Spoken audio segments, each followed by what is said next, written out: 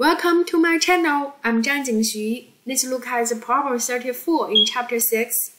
In this one, we know the space shuttle do the circular motion around one planet, and the period t is given. Ask you to find the density.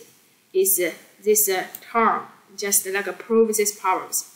So first one, when we want to find the density, we can consider its mass divided by volumes. Do you agree?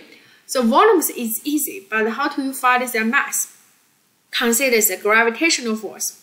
So in this one, we can see because the space shuttle do the circular motion, so the central force must be the gravitational force equals the mass times the central acceleration. Agree?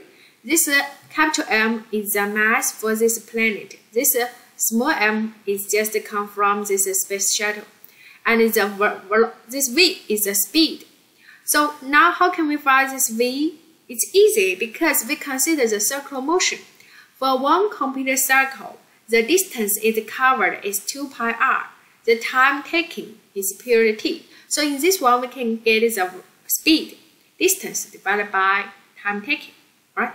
Now we input the speed inside this equation, and then make this term simplify. And we find the mass just equals this term.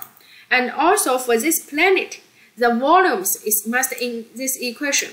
Just this is very easy to understand. You can check the textbook. Now we find the density is mass divided by the volumes. So use this term divided by these terms, you find the final answer.